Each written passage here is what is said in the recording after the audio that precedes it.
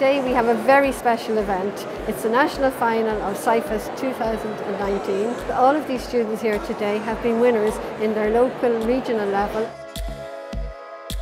We need to see more of our young people seeing the wonder of science. Scientific attitude, scientific approach is important for all of our lives, and everyone needs to have an understanding and a familiarity and not be scared by the men in the white coats.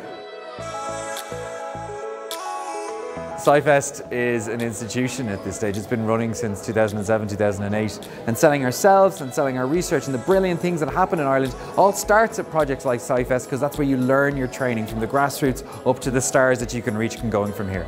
Competitors keep coming back year after year because it's a fun, engaging thing to do, not only with solving problems, but seeing friends or other people who think like you or solve problems like you.